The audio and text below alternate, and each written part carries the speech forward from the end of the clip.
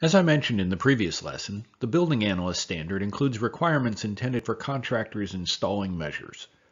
Because BPI 1200 only details information related to audits, these installation requirements are not included, though in some cases it does require that the auditor make similar recommendations in the audit report.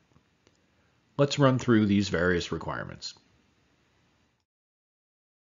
The Building Analyst standard begins with a list of worker safety requirements. These include personal protective equipment and tool safety, as seen on the screen.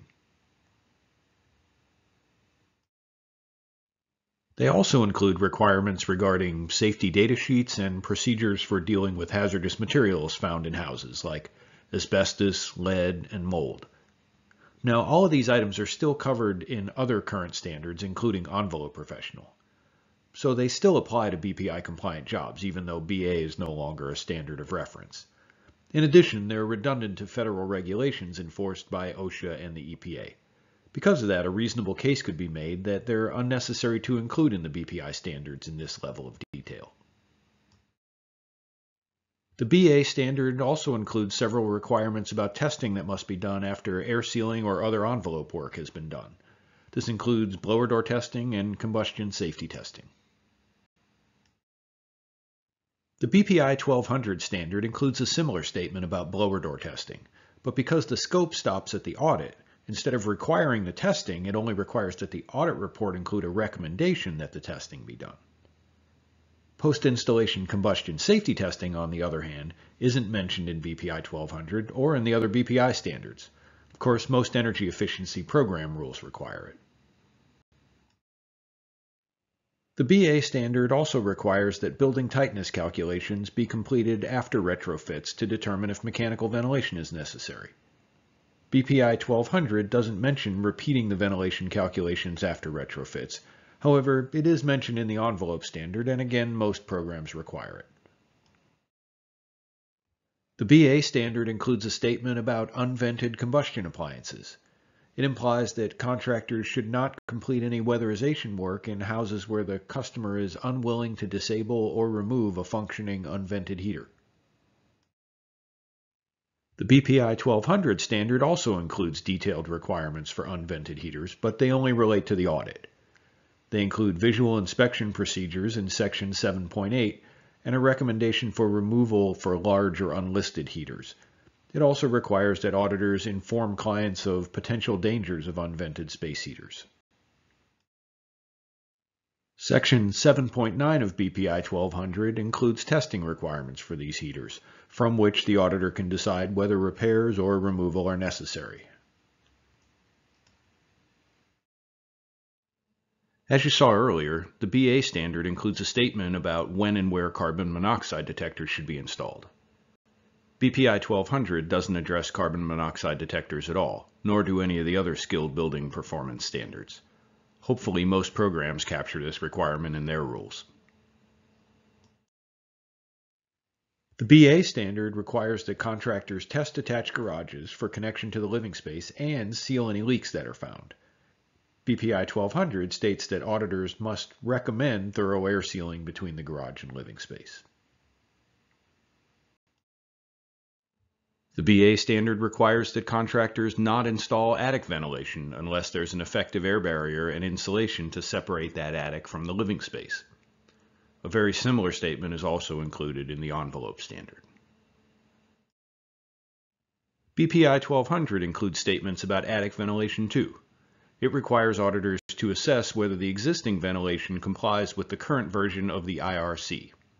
And if a recommendation for adding attic ventilation is included in the proposed work scope, steps to ensure a proper air barrier and insulation must also be included. I'm sure you're getting the idea now. BA requires contractors to do the right thing during installation. 1200 requires the auditor to recommend that the customer do the right thing when they hire someone to do the work. Let's take a look at a few more examples. The BA standard requires contractors to properly seal between an attic and the adjacent living space before adding any insulation to that attic. Again, the envelope professional standard includes very similar requirements. I know this sounds really similar to the last requirement, but it's a bit different. If you want to add insulation, air seal the attic. You can do that without adding ventilation. But if you want to add attic ventilation, then the attic must be insulated and air sealed before it can be done. BPI 1200 requires very similar recommendations. It says to include a recommendation that air sealing be completed or installed prior to insulating surfaces. Interestingly, the BA standard shifts to BPI 1200 type language regarding duct sealing. Now it says that when duct sealing is recommended, the work scope must include pre- and post-installation duct leakage and system airflow testing. Why the difference? I would guess it was just an oversight and they intended it to be a requirement for contractors. Similar requirements are included in both the envelope and AC heat pump standards. BPI 1200 has broader duct requirements. First, it always requires duct leakage testing at the audit, and it provides a few options for test methods. And it requires that auditors recommend static pressure testing after any air sealing is done. However, it doesn't say anything about recommending post-retrofit leakage testing to verify the effectiveness of the work. Both standards address insulating ducts that are outside the thermal envelope with similar statements. But again, the BA standard requires that they must be insulated to a minimum R5 as part of the work scope. BPI 1200 says that for ducts located outside of the pressure boundary, recommend R8 insulation at a minimum. From this review, it's clear that significant installation requirements are lost in the transition from the Building Analyst standard to BPI 1200. Some of them are captured in the Envelope Professional, Heating Professional, and AC Heat Pump Professional standards, but others are not.